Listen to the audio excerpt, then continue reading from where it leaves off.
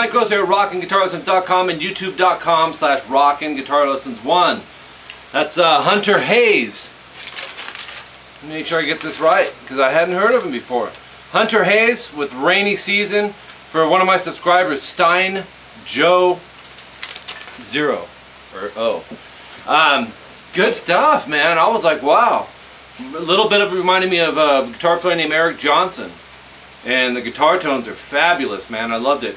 I made this a little more guitar oriented than what it was because I noticed there's a lot of lead fillers going on around the chords, so I took I believe it was the piano part and the chordings in there, and hopefully made it work. Hopefully this will be good for you. So let's jump into this standard tuning. The chords are G, A minor, C major, G/B, A minor, and D. And the count is like this. On the G major, it's go 3E, 2A, open D, open G, and then 3B, 3E.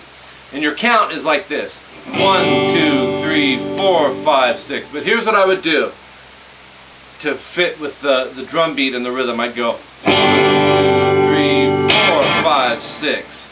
Maybe catch an upstroke on the higher strings, the skinnier strings.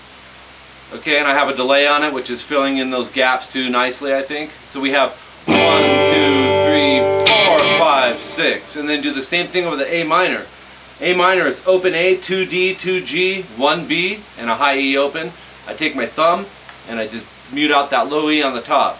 And then do the same thing. 1, 2, 3, 4, 5, 6. And then you go back and start it over. Make sure I'm in tune.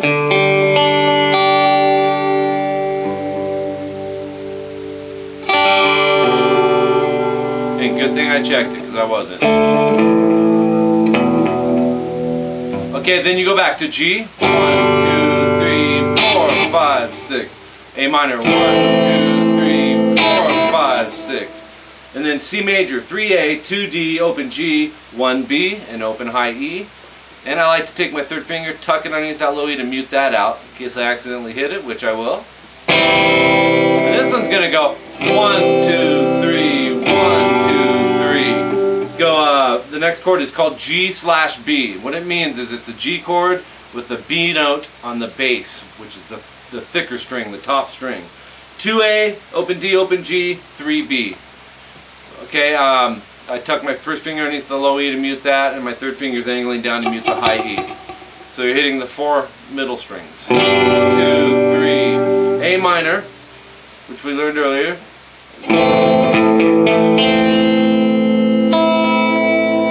Yeah, so we have 1, 2, 3, 1, 2, 3, 1, 2, 3, 4, 5, 6.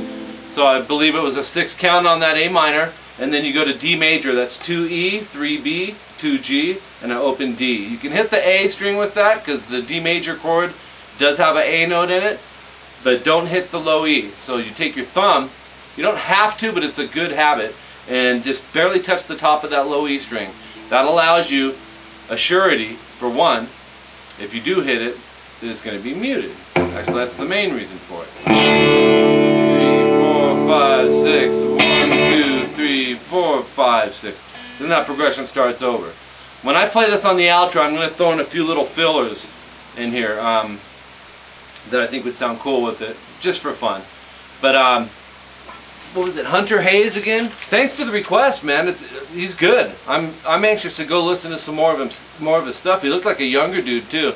I'm not sure who the lead player is, but he sounded really good. He reminded me of Eric Johnson. Very tasteful player. Hunter Hayes, Rainy Season for Stein Joe 0. Alright guys, rockinguitarlessons.com is my website. It's coming soon.